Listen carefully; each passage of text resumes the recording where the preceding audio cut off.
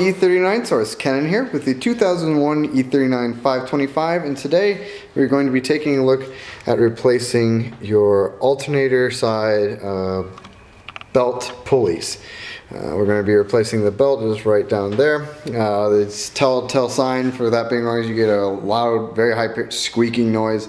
It almost sounds like a blowing noise, but really it is these belts squeaking. It's very easy to tell when they're shot. So we're going to be replacing those here shortly. The first step to replace those is to remove the fan shroud. The first thing you're really going to want to do is actually remove the fan. It is right down there. You can see the fan clutch. You're going to need, it would be very easy to do this if you have the fan clutch tools. I believe that's a 32 or 34 millimeter bolt on there. You can pick those up on eBay for about $35. They could become very useful for owning these cars, as I found out, so definitely look at picking one of those up. But that is reverse threaded, so you torque it towards the driver's side of the car to get that bolt off, and then once that's off, tuck it into the fan shroud itself, and then you can begin working to disconnect that. What you're going to do, there's an electrical connection down here. You're going to pinch and pull just to disconnect that. You have a pop rivet here and another pop rivet located here, and then you have the expansion tank. But one step at a time.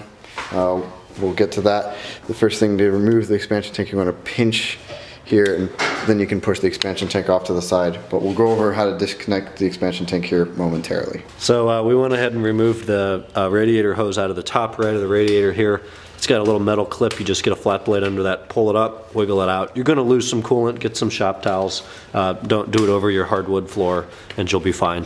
The other end of that goes in here around the water pump area, so it's the same deal. You got a metal tab, screwdriver, pop that hose off, and it looks like that.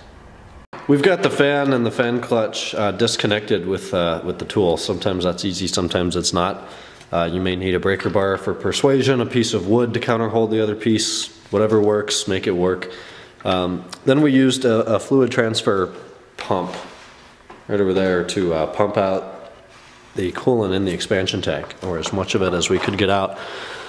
We unscrewed the bleeder valve, bleeder screw right here, and Kennan's going to tell you what's next. So next thing, you're going to need to remove this clip, which I'm having a little bit of trouble with, so I'm going to have to fiddle around with that. I don't know if it's ever been off the car. Once you do that, the expansion tank is going to rotate back. There are two little pinions that stick down into the fan shroud. There is a hose attached to the bottom and one attached to the top that runs across the front of the radiator. The one that runs across the top is going to have a one-use pressure fit clamp. Obviously you can't use it again, so what I would recommend doing is replacing it with 1-inch standard screw down hose clamps. It's much easier. E39s are known for having cooling issues, so you probably need to be taking it off again. That's what I would recommend switching to just make your life easier down the line. Once you have that done and you disconnect, you've disconnected everything we mentioned before, at that point you then can pull the fan shroud out of the car. It will lift straight up with your fan tucked into the fan shroud. Just be careful not to catch that on the engine, and be careful not to drop it, especially if your fins on the fan are brittle. Once you have it undone, here's what it looks like. You can begin to see that pressure fit clamp there. You can buy these, and you can buy the OEM ones and put it back on if you're a concourse person and the specific hose clamps matter to you. But if not, you can just go ahead. We'll go through how to disconnect that here in a moment. Again, obviously not a whole lot of room and very difficult to see because inline 6s are so well designed. But down there are two prongs that do stick in. Once we get it out, we'll show you. If you look down here, you'll be able to feel it if you feel the bottom. There's the hose. It's down there. I'm pretty sure you won't be able to see it with the lighting in here. But yep, we're ready to lift up on the fan shroud. So you can see everything moves. There is one fan. You can set that off to the side. It actually still looks pretty decent for being an Ohio car.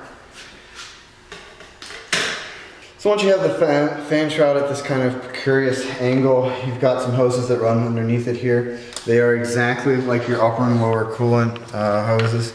They have two clamps. You just simply take a flat head and release them. These clamps do not come all the way off. They remain captive with the hoses.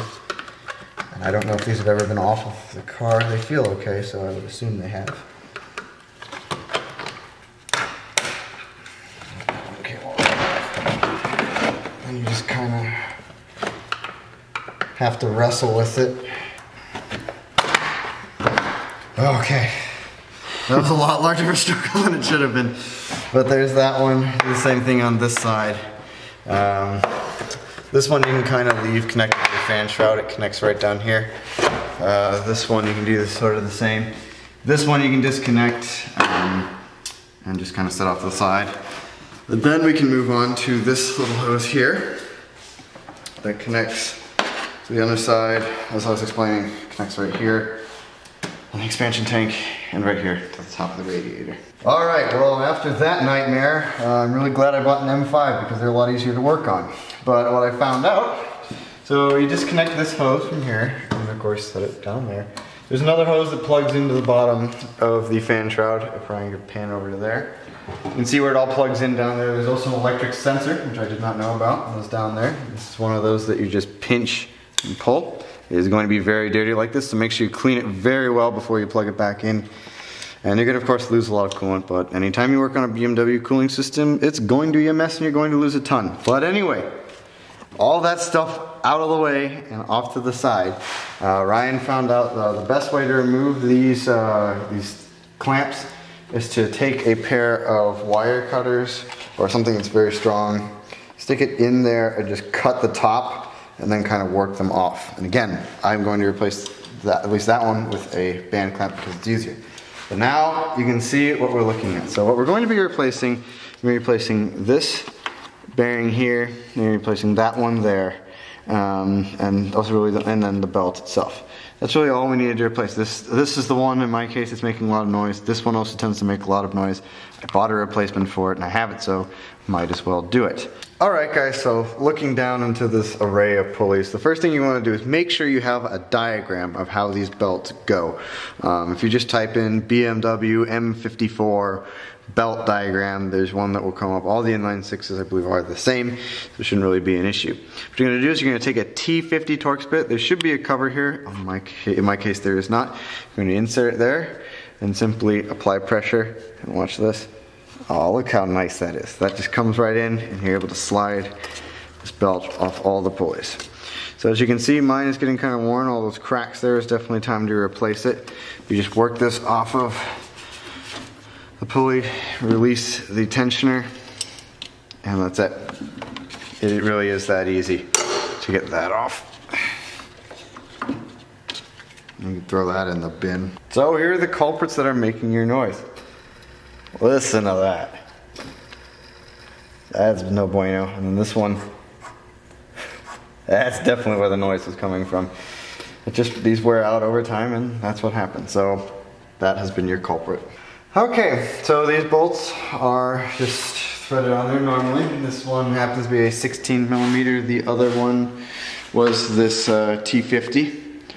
Just crank them off like normal bolts. This bolt is really long, as you can see. It goes all the way into the alternator housing. So it's very long, and this is very rusty. So it took a little bit of doing to get it off, but yeah, you can really hear that these were really shot. Okay, so with your shiny new pulley, oh, that is so satisfying. There's a little knob on the back here that will fit into a groove right here on the alternator. Make sure you line those up. It'll help you orient it properly. You go to reinstall it and then just start reinstalling it like you would any other bolt. And just torque it down. We'll look at the torque specs here in a minute and give you an idea. But it should be pretty tight. Most people I've read just say hand tight, but if we can find a torque spec, we'll put it in an annotation here. So routing the V-belts, again, just follow a diagram at some point of some kind. Make sure that the ribbed part of the belt does line up all the way along before you put tension on the belt. Obviously, if it's not lined up, the first time you go to start the car, it will shred the belt and you will be looking at more work to get back to this point again. Also, I bought these camps. Again, a full list of all the part numbers used for this job will be down below. As usual, Ryan and I replaced all of the bolts.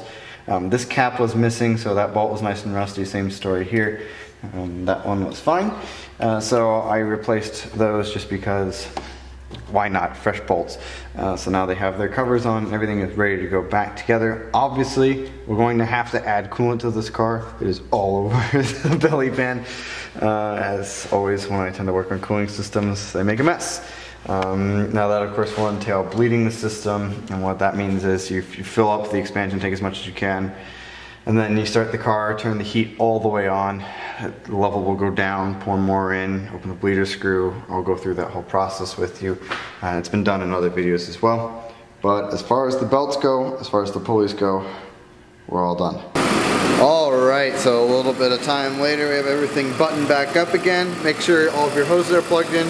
Make sure to plug in that electric lead down there, as well as that one. The way you need to top your coolant up, first thing you do, obviously pour coolant into the expansion tank. Then go ahead and start your car, turn on the heat, set it all the way to as high as it will go. I believe in this car the temperature is 90 degrees Fahrenheit. Yes, it is. And it's really hot in there. And then come back here and lift that lid off. Immediately the level is going to drop really fast. So just start pulling coolant in, bring the level back up.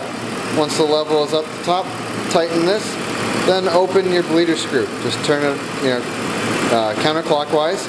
Let all the bubbles come up. Once it stops bubbling and it's just coming out straight liquid, screw it back down again. Open your filler cap, top it up. Let the car run for a little while. Again, leave the heat on, full blast. And then take the cap off again, check the level. If it's good, fine. If not, add more. And then close it up and you should be good to go. Run the car for a while, keep an eye on the coolant level. If you have high OBC, it'll tell you ding ding, check coolant if you are losing any. But outside of that, you should be done. As you can hear, much quieter now. So that is really nice. Relatively inexpensive thing to do.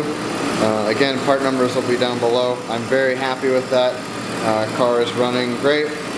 We also just finished the valve cover gasket and no leaks there. That's the other thing with coolant. Make sure you check for leaks everywhere. Check for where all the hoses plug in. Here there are 2 on that expansion tank, obviously.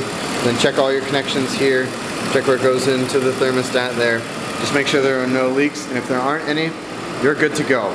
So thanks very much for watching, guys. Make sure to rate, comment, and subscribe. If you have any questions, leave them down below, and we'll be sure to get back to you. Thanks for watching, guys. Bye-bye.